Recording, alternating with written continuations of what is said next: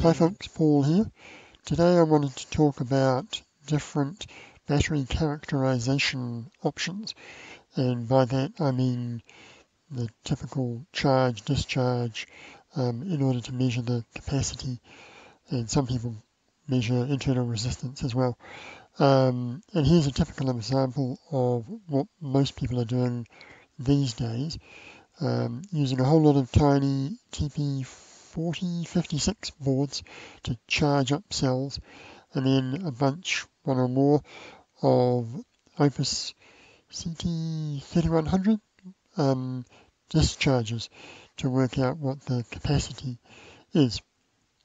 And some people have more charges and fewer discharges, and some people are still using IMAX B6s to do their discharging, but that's kind of typical. In the future, we might see a little bit more of projects like this. This is Chris Bird, who is the person who made repacker.com. He has made a nice little Arduino-based charger-discharger system that will do multiple cells.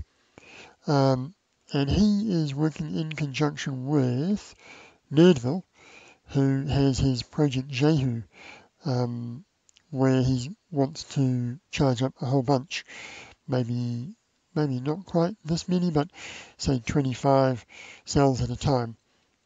And he's got all sorts of cunning plans for how to optimize that process and build really nice physical systems for doing it.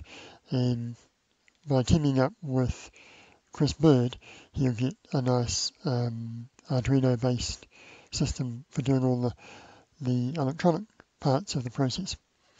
So that project Jehu is going to be sometime in the future. Not sure how fast that project is going, but I know there's lots of people involved in offering help and advice and so on. So there's that. And then today I just learned about this Kickstarter campaign for a thing called BatLab, which is a 4-way charger-discharger inductance, internal resistance system that connects up to a computer and allows you to do precision characterizing of the cell.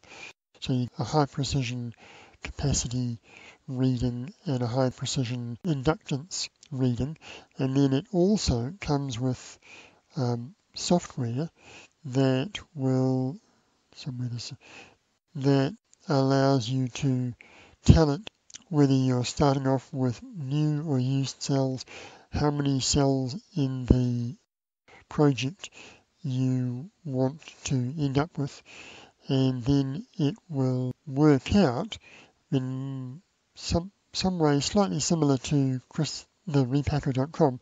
It will work out which cells from the numbers that you have tested, which cells are best to go in which groups, and how to achieve the best outcome with the collection of cells that you've got.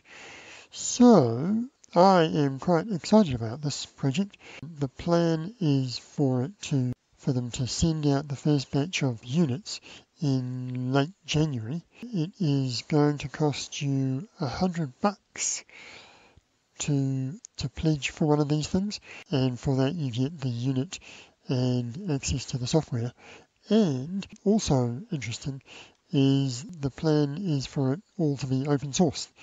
So there is potential at some point for the outcome of this Kickstarter campaign to feed back into what Chris is doing and what Nerdville is doing with his project Jehu.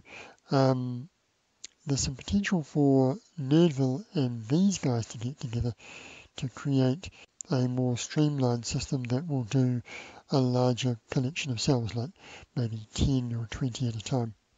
The Kickstarter is going for another 9 days. It's almost there. If you are a bit like me and you like lots of data and a bit more precision on what your batteries are actually like, then I would recommend going and making a pledge on that. Well worth a try. And I'll run a trimmed version of their video so you get a sense of what it's all about. The Bat Lab brings a complete laboratory battery testing solution to those on a budget. The product, which runs off a standard 5-volt power supply, contains holders for 4 lithium 18650 form factor cells and can be daisy-chained to support up to 256 cells at once. A microcontroller controls the cells by loading them with complex charge and discharge waveforms and collecting precision voltage, current, and temperature measurements. These measurements are streamed over a USB connection to a host PC, which analyzes the data and provides an accurate report of cell capacities and impedance characteristics. Our software solution takes it a step further by using the data to recommend cell configurations and to suggest which cells from a lot should be matched together in a module or recycled. The Bat Lab's low price point and modular design enables hobbyists to create high-performance, high-efficiency battery packs typically only achievable by R&D laboratories or high-volume enterprises. All of our software is open source and our schematics are made public so that customers can tailor the product to meet their specific needs. No specialized lab equipment or expert knowledge on battery pack assembly is required to utilize this system to create high-performance lithium battery packs. So that is nice. Going back to the system that most of us are using today, these ones here are cheaper but lower precision. So there's a trade-off there. If you're the kind of person who wants a bit more precision in your system, then have a look at this. Otherwise, these seem to be working quite fine. Alright, thanks for watching. Cheers.